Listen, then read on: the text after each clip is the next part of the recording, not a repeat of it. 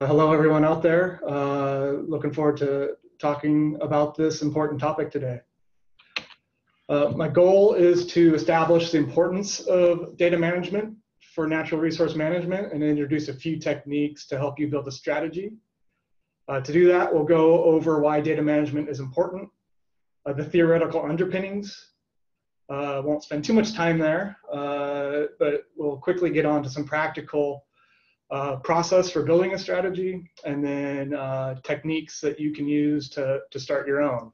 These are techniques that we've developed through the years ourselves with our own work.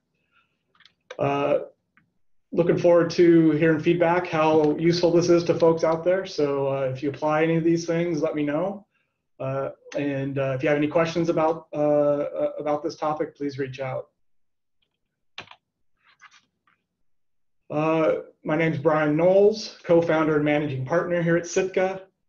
My background is in software development, data management, and data analysis. Currently, I lead the development of the TerraTrack platform for implementation tracking, and the Marathi platform for adaptive management and project management at a design level.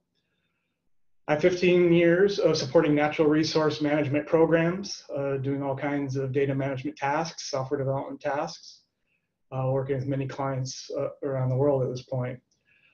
And I have a strong desire to share the successful practices that we've learned to help improve natural resource management. I think a lot of good can be done by all of us taking better care of our data, helping us all achieve better outcomes. Sitka's worked with many programs like the ones here in our 9-year history. We are passionate about giving natural resource professionals exceptional software tools that help them get their critical work done.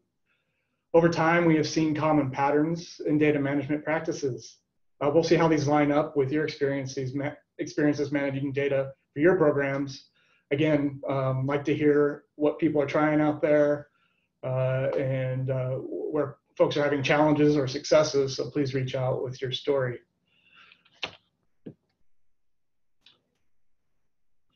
In our experience, data management is critical for effectively managing natural resources. A survey we did in 2013 shows that data management is very important. Most folks use general purpose tools like Excel or ArcGIS. Those tools don't meet their needs very well, and important data is often lost. It's not a great picture. So we're looking for ways to improve this situation. Well, what kind of data are we talking about here? The organizations we work with are focused on a set of goals at the center, and their data management activities around that goal that should be in support of achieving measurable outcomes. Example of a goal, are we reducing the risk of catastrophic wildfire? Usually described in terms of targets and desired future conditions in many cases. Next up is over in the Northeast here.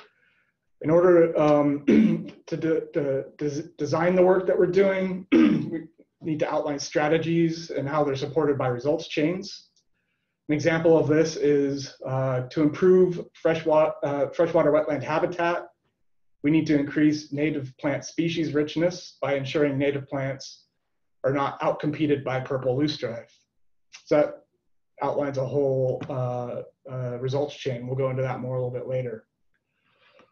Planning. This is where we get down to doing activities, working with partners, and figuring out funding. An example here is implementing the strategy of improved trail connectivity requires coordination with our regional partners to acquire key trail segments. Next up down here is implementing. This focuses on things like work efforts, scheduling, staff, volunteers, contractors, etc. And here in the Northwest, an example is the imminent bare root planting season, which requires management of dozens of contractors and hundreds of volunteers doing the optimal weather window. Monitoring, are we seeing the desired outcome? This is where we get to indicators, measures, surveys, sites, and protocols.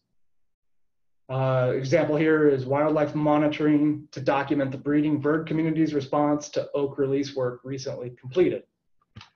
So I'm sure you all have your own examples for these different types of data. You can start to think of those yourself. But these are major data management activities we come across frequently.